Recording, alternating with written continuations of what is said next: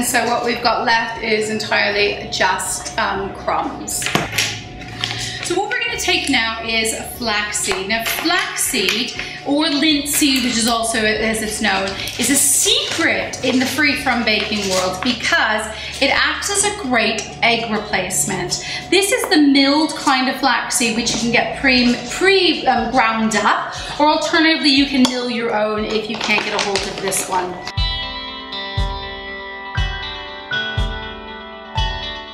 So I'm not even gonna bother with a bowl. I want as little washing up as possible. So we're going straight into the pot here that's gonna be going on to our stove top. I've got about 230 grams of a dairy-free margarine. Now, if dairy-free is not your bag, you can of course use butter, but a dairy-free margarine is a great option because it means lactose intolerant people who avoid dairy will still be able to have some of this great goodness. So I've got about 230-ish grams, give or take. It's not gonna hurt anyone.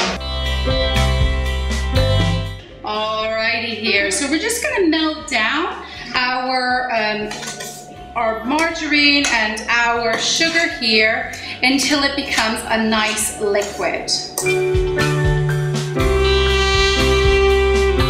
you want to get it down to this melty consistency so it's all sort of come together a little bit. And once that's happened, we're going to pour in about 90 grams of cocoa powder. If you need to sieve, make sure you sieve beforehand.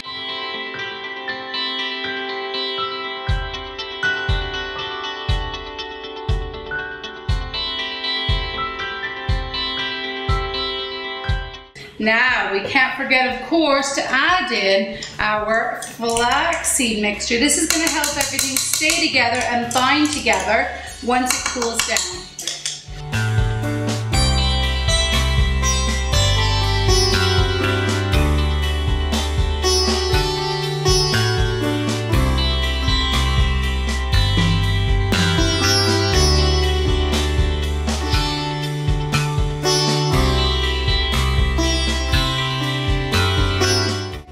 So we've got our mixture of custard and vegetable margarine and a little bit of soy milk in there, and we're going to pop it into the mixture. Now, of course, you can do this by hand.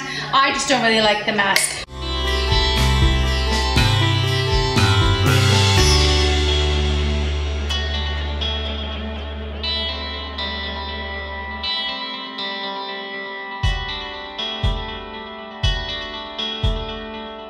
So what we're going to do now is we're going to work on the top layer of the Nanaimo bars by melting down some chocolate. So what I've got here is about 300 grams of a dairy-free chocolate chip. You can use regular chocolate chips. You can melt down proper big huge blocks of chocolate. It's up to you. But I'm going to do something that bakers never do.